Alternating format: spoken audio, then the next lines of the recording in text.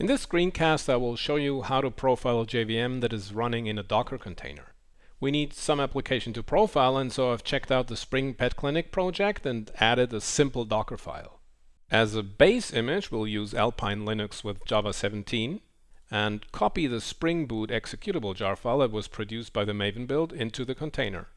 Then we create a group and a user, both named Spring, to run the application, and ask Docker to use those for the remaining commands. Finally, we have the entry point command that starts the executable jar file.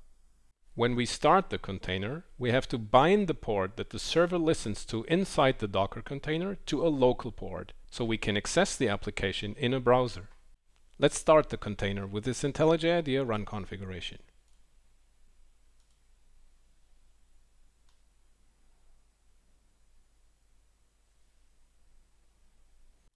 Here we can see the Docker container in the Docker desktop window. We can now open the Pet Clinic application in the browser. What if we want to profile this JVM? The profiler needs its own connection to the profiled process, and the only port that is open for incoming connections is the port for the web application.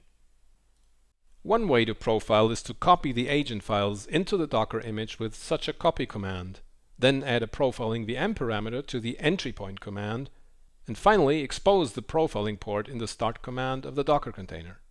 This is not convenient, and it may not be desirable to maintain such a Docker file in production. What about attaching to a running JVM? JProfiler can attach to locally running JVMs. Let's have a look.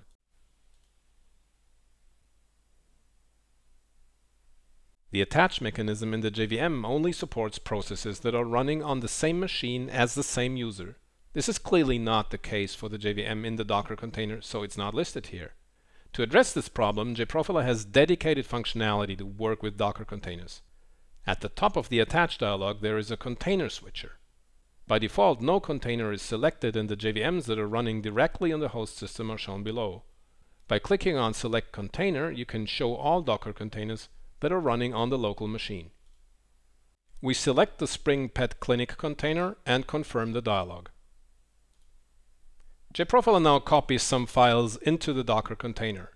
This includes an agent with a native library that is suitable for the detected architecture. In this case, we have a Linux 64-bit architecture with a Muscle runtime library. JProfiler downloads the agent on demand if it has not already done so. Also, a helper application is copied that allows it to list all JVMs that are running inside the selected Docker container. Here we see the JVM that was started by the entry point for the Spring Pet Clinic executable jar file. We can select it and start a profiling session. When we start a session from the IDE, JProfiler gets the information which packages contain your source code directly from the IDE and sets the call tree filters accordingly. This is important because the call tree filters should focus on your own code. Let's start the profiling session.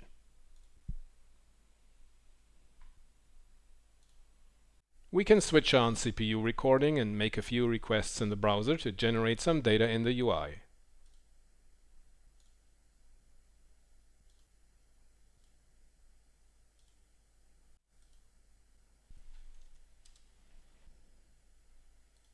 Back in JProfiler, we see the various HTTP requests and their contained call trees.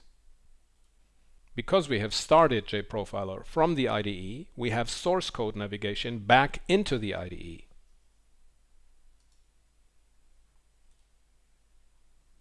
What if the Docker container was running on a different machine? If you want to profile a container that is part of your staging or production environments, that would most likely be the case. Let's go back to the attach dialog, this time directly in JProfiler and not from the IDE. At the very top, you can choose to attach to a JVM on another computer.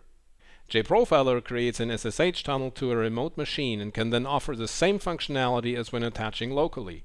I've already configured an SSH tunnel to a demo machine where the Spring Pet Clinic application is also running.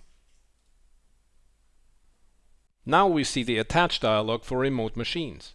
In addition to switching the user for whom JVMs are shown, we can also select a Docker container.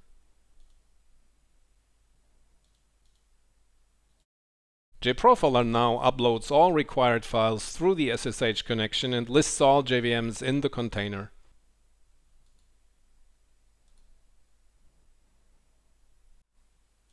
This time we started in standalone mode and the profiled packages have not been calculated by the IDE. We select them manually from the package browser of all loaded classes.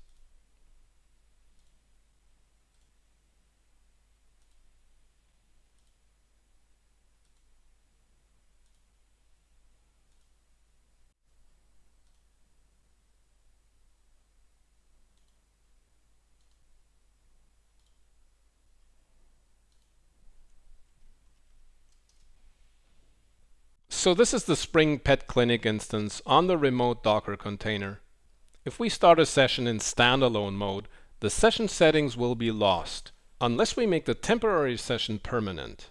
JProfiler offers this option when you close the window or when you invoke the Save Temporary Session action from the main menu. Then we can start with that session configuration instead of the Quick Attach dialog and use the same profiling settings each time. Docker is a central tool for modern deployment strategies. Being able to profile JVMs locally and remotely is an important capability that makes you a lot more productive when analyzing runtime problems in your Java applications.